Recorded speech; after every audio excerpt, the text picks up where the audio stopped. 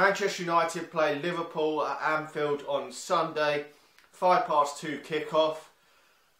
For me, the biggest game of the season so far for Manchester United. We've got to get a result in this game. Anything really other than a win will be a disaster for Manchester United. And Anfield is a very difficult place to go and win. I know they've been in poor form and they're actually lower down the league than us this season. But to be honest, it's going to be really, really tough. Now, they've had a 3-3 draw just like Manchester United. We had ours against Newcastle. They had theirs against Arsenal. At home, they got a last-minute goal from Joe Allen. And I only saw the highlights of that game. I couldn't watch the game live. I was too busy. And Simon Mignolet looked like he was dog shit in that game. So hopefully that's things to come. And it can be another exciting game in prospect. Now, Manchester United going to this obviously on a horrible performance. Giveaway against Newcastle. Not so much the attacking sense, but we threw that game away. Should have scored more goals. Definitely created more chances than normal. But again, Fellaini's missing sitters and Jesse Lingard missing sitters as well, which they have done all season, which is very disappointing. Now, I would expect some changes to be made in this game. I'm hoping that Michael Carrick's fit. I'm not too sure what happened with him. Hopefully he can come back in and play alongside Ander Herrera or Morgan Schneiderlin in that midfield. Now, I thought Herrera did a decent job, especially first half against Newcastle, so I would like to see him play again. I think the back four is going to pretty much pick itself with the goalkeeper because we haven't really got too much to offer at the back in terms of options. Phil Jones is a calamity. I know Smalling didn't have a very good game against Newcastle, but he'll be in the centre. Ashley Young will again be out on the probably the right hand side or the left hand side, whichever he chooses to do. Which is never really what I want to see from Ashley Young. I want to see him on the left wing, but you know, we've got injuries, we've got problems. Hopefully Marcus Rojo will be back soon. At least it's a player that can play on the left hand side of the defence. Now, moving into the midfield and that, as I said, I would like to see Michael Carrick come back in, but I don't know what's up with Carrick, so I'll probably put Schneiderlin and Herrera in there. We'll have to see what he does. He'll probably play Fellaini in there again, but Fellaini was absolutely dog shit against Newcastle. He's missed so many sitters this season, and our win percentage with Fellaini in the team is relegation form, and without him it's so much better. So we've really got to take him out of the team and keep Morgan Schneiderlin in there, even though I think he could have done better. Lost his man, Wijnaldum for the goal, but we've definitely got a better win percentage with Morgan Schneiderlin in there. He definitely has to play. Now on the wings, obviously that's the problem for Manchester United. We've played Juan Mata out on one wing, played Martial out on the other wing, played Lingard out there as well. Personally, I actually said in my preview for the Newcastle game that I wanted to see Lingard out there in place of Juan Mata. A lot of hate was given to me on Twitter for that, saying that Juan Mata has to play. He's actually got the goal. I don't think that Jesse Lingard is a first team player. Hopefully he can prove me wrong. He did have a decent game against Newcastle, I thought, although he missed that sitter, which when I went and watched, I've only watched one game at Manchester United this season, which was the Watford game, and he missed some good chances that day to kill the game off. And he's got to be more clinical, and his decision making isn't always at the highest level. I know he's still only young. It may come with experience. Hopefully it will. But to be honest, I'm not sure if he will be a first team regular in years to come. But hopefully he can improve.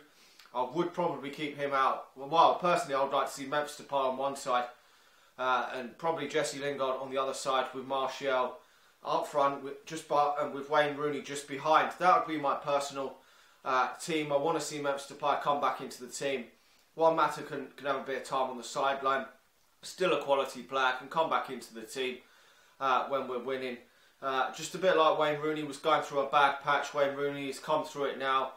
Wayne Rooney was taken out of the team for a few games. Probably it was because of injury for that reason, but obviously Juan Mata's not injured. But it wouldn't hurt for a few games on the sideline from Juan Mata. Martial, I think, has got to be up front. I didn't think it was his best game against Newcastle. I personally think he will score a few goals if he's up front. And I think Wayne Rooney's best position is that number 10 role. I think he drops too deep when he's in the number 9 role. He can play it. He's played it a couple of seasons and he scored a lot of goals, but he's not, obviously he's past his prime now, but still got a lot to offer. I've had faith in him that he will still score some goals, and was man of the match on Tuesday night. So hopefully he can continue his goal scoring run. It would be nice to see if him in that number 10 role can continue in his form that's been promising lately. Scored more goals so far at the start of this year than he did. It took him till March the 3rd, I think it was, last year. So that's really promising signs there. But I think Memphis Depay needs to come back in. I know I have been a bit critical of him this season. He does need to step it up a bit. Hasn't been too good for Manchester United this season, but he's only 20, I think he's 22 now. Only 22 or 21, almost 22, I think. But he does need to step it up a bit. But he's come off the bench twice and he's made a difference. I know the first one was against Sheffield United. The second one, Newcastle, a woeful team who we should have beat. They look like a load of pub players after pints and pints of beer. They're a woeful side and we should have battered them. So, but it's still promising signs. Maybe he can be an impact player for this season and then come back into the first team reckoning for next season. Hopefully he will still come good. I do see glimpses there of potential, which is good to see. And the same with Martial. He's not been that consistent, Martial. To think about it, that Wayne Rooney's been so out of form, and he's now got about 5 league goals. He's actually scored for club and country now, Wayne Rooney. 14 goals I see in 30 games, which is almost one every other game. So considering he's past his best, he's finished, whatever people are saying, not too bad for a player who's apparently finished.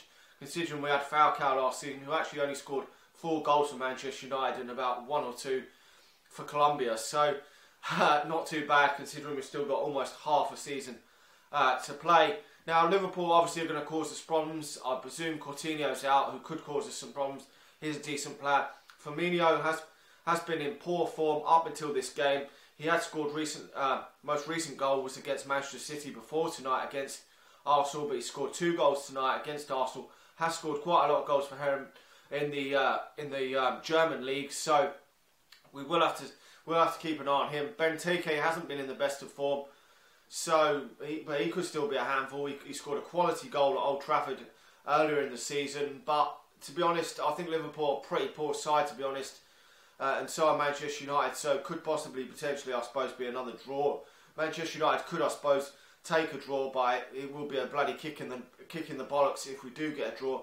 Because we really do need to win this game. It's a game that we really should be looking to get 3 points in. I know it's a difficult game, but because we're out of the top 4 at the moment, Tottenham have lost tonight, so that gives us probably confidence. If we can win this game, we will still be in touching distance of Tottenham, because Tottenham play Sunderland at home at White Hart Lane on Saturday morning. So if they win that game, then they will go about 5 points clear of us. And if we lose our game, 5 points is a lot to make up. We've still got to go to White Hart Lane, which is going to be difficult. Still got to go to the Etihad Stadium.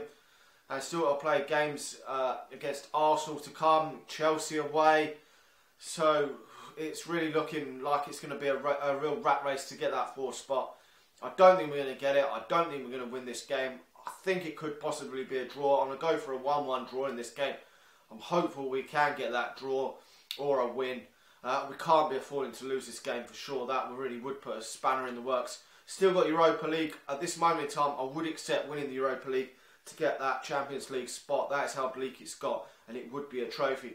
Anyway, let me know your thoughts in the comment section below. How do you think this game will go? Who do you think the danger men are for Liverpool? Like the video, subscribe to the channel if you're new, and talk to you all again soon. See ya.